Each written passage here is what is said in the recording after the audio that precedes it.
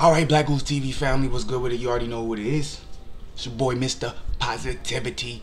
Fluence is at your service. It's been a while. I haven't posted any boxing related videos only because I really think there hasn't been much going on when it comes to the boxing community, in my personal opinion, or something that I personally want to talk about. It's just been a lot of mainstream bullshit nonsense, and I don't really touch on those type of things. But this particular subject I've already started on before. I told you it was going to be more than just 1-2 videos. It's probably just going to be multiple videos whenever I feel like touching on it, because I still feel like the people aren't convinced. Once again, remember, whenever I'm talking about things like this, it has nothing to do with emotion. It has nothing to do with bias. It has nothing to do with being a fan favorite. If you want to see me like that, go watch the live streams, okay? That's when I'll probably be biased. That's probably when I'll probably be emotional, especially if one of the fighters I like is fighting. Go watch the live streams. But when I'm doing these videos, it's all based off of fact, or at least what is perceived to be fact, or what is public knowledge, right? So what were we talking about? We're talking about Wilder. We're talking about Anthony Joshua. Who was the A side? Who was the B side? Who has all the control in the heavyweight division right now, and who doesn't? I've already told you guys before, Anthony Joshua has much more control over the heavyweight division. He's a much bigger star than Deontay Wilder, and I'm glad I can make this video because everything I'm about to show you is going to prove my 2 previous videos. Now, see, before I gave you facts based off of basically business, money, right? That's what I talked about. I didn't necessarily talk about the numbers when it comes to drawing power. Okay, and that's what this video is going to be about. If you want to know about the money, the business, why I believe Anthony Joshua is the A side when it comes to that, you guys watched that last video. But for this one, we're going to talk about the numbers when it comes to the drawing power, and why this only further strengthens the argument that Anthony Joshua is just a much bigger star than Deontay Wilder. Regardless how you feel, it is what it is. So let's talk about it. The first thing I want to talk about, Deontay Wilder versus Luis Ortiz. Fox pay-per-view is approaching 275,000 buys. This was reported on December 22nd. So what that means is most likely it's probably going to end up averaging around 270,000 pay-per-view buys. Good, bad, great. Where would you put it on a scale? Now, this is going to be my opinion. I'm letting you guys know that. I would put it as good. I think that's a good number, especially in today's era when pay-per-view is basically dying. It's not something people are really interested in unless it's something they really want to see, right? Because it's regardless of where you're watching this pay-per-view or whoever puts the pay-per-view on, it's usually a substantial amount of money, and it's so easy to just stream that same pay-per-view for free.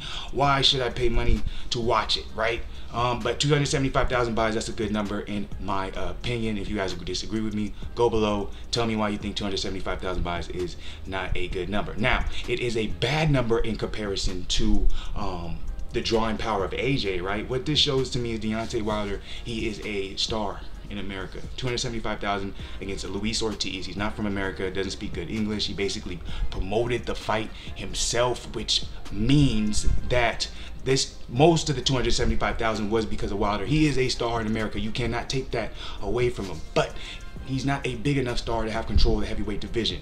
I can even argue that Tyson Fury might be somewhat of a bigger star than Deontay Wilder, but I'm not going to do that because I honestly do feel Wilder is a B when it comes to the three-headed monster. I think it goes Joshua, Wilder, and then it goes Fury. Now, I know for a fact AJ is over both of those guys, and we're arguing against Wilder right now, and I'm going to prove that. This is what we're talking about. Now, let's go back to the numbers, okay? So this is coming from BoxingNews24.com. In case you guys want to read it for yourself. I'm gonna go ahead and fix that camera just a little bit. I messed it up a little bit. I like it right there. That looks good. Okay, so they wanted their numbers to be about 350. That's, most people think about 350,000 is a really good number. In my opinion, I think 275,000 is a solid number, but they were looking to get 350,000. Coming from BoxingNews24.com, Fury's promoter predicts 2 million plus pay-per-view buys for Wilder rematch. I do not think that will happen because Tyson Fury hasn't had a pay-per-view other than the Tyson Fury Wilder pay-per-view that happened, and we can actually find out about what their numbers did, but we don't have to worry about that just yet. So I want to read this section because I think it's very interesting. It's a lot of facts in here, not too many opinions. Sometimes I don't like reading a lot of the girth of articles because they really put their facts in it, but this is good, so check this out. After the dramatic rise and fall of Showtime being a key player in the boxing scene, Showtime president Steven Espinoza felt he could no longer be able to sustain Wilder's lavish $20 million purse. And so he felt that at a point, right? And you guys also have to remember, a lot of people said no one went to see the rematch between Wilder or Ortiz. I'm not saying everyone said it, but there was a lot of people saying that's not what they want to see because everyone thinks Luis Ortiz is old and he's overrated, blah blah blah. So this is what people. That's not what I think. That's what people. That's what you would hear in the boxing community. So it was later announced that Fox picked up the rights to host Wilder vs Ortiz 2, leaving Showtime without a heavyweight champion. So you guys have to remember that Fox picked that up, okay? Not Showtime. It says right there, after the dramatic rise and fall of Showtime being a key player in boxing scene, the Showtime president Steven Espinoza felt he couldn't keep up the $20 million purse he was giving Wilder. Okay, you guys have to remember Wilder turned down a $120 million contract from DAZN to be loyal to a Showtime. Okay, or in a sense to show his loyalty. Yes, he is a free agent. Yes, he does control his own narrative. It was best betting on himself because it paid out. But you have to remember, in the beginning, it was Showtime who was really supposed to put Wilder where he is today. Fox ended up being the one who did it, right? And the differences between Fox and Showtime, that's way too much to go into. I might make a video about that because some people may not know. They may think they're just in the same entities, but that's not the case. You remember, he's a free agent. He can get picked up by anybody. He was just showing loyalty to Showtime. But let's talk about it. It was later announced that Fox picked up the rights to host Wilder vs Ortiz 2, leaving Showtime without a heavyweight champion and any chance of hosting the world's most anticipated lucrative heavyweight fight between, obviously, we don't know if that's going to happen, but that's what they were hoping for. So now it's on Fox to pick up the tab of, obviously, you know, he got a guaranteed $20 million, Wilder did, and you got the $7 million that Luis Ortiz got. So it was all them for them to do it. They were putting a lot of money. They're basically, this is a big investment into Wilder. They're hoping they can get that Wilder versus Anthony Joshua fight, right? So according to boxing reports, Wilder only sold 7,400 seats from a capacity of 16,000. This was for the Ortiz versus Wilder 2 fight, okay? This is important. Generating only $4 million at the gate. Rick Glazer reported numbers as low as only 138,000, calling it a bloodbath. That doesn't matter, but he's saying numbers as low as 138,000, I believe, viewers. So with that being said, Dan Raphael at ESPN, posted numbers of 225,000, which is more online than this particular writer would expect. But recently, Mike Coppinger tweeted that Fox pay-per-view is approaching 200 sales. So, okay, we're talking about numbers here, okay, not views, but the pay-per-view buy. So it started off 138,000, because I was reading through, I was a little confused myself. I might cut that out, but so it started at numbers was as low as 138,000. That was first reported. Then it got boosted a little bit by Daniel Raphael, saying it got to 225,000. As recently as at 200, about 75,000. Doesn't look like it's going to hit the 300 mark, but in my opinion, I still think that is a good number. Now, the money invested into what was given to him, is it going to pay off? Obviously, they don't plan for it to pay off for this Ortiz fight. They plan for him to hopefully get the AJ fight, which I do believe is going to happen.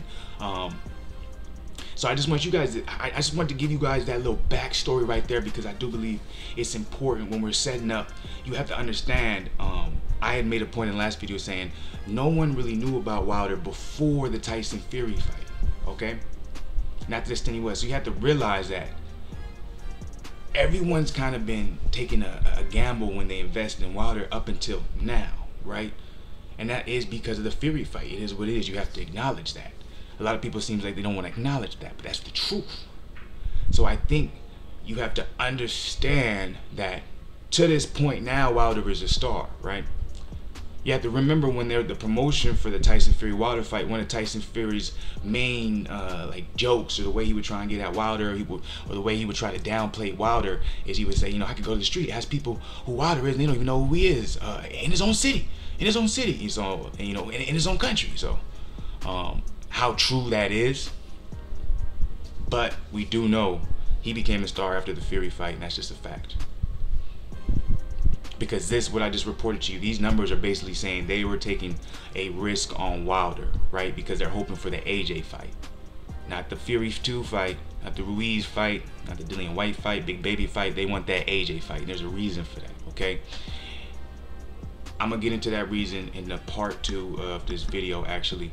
The way you see me, no one else really see me, the way I need you, no one else gonna need you, the way that we be, no one else can really be me, the way I love you, no one else gonna love you, baby, I just want you.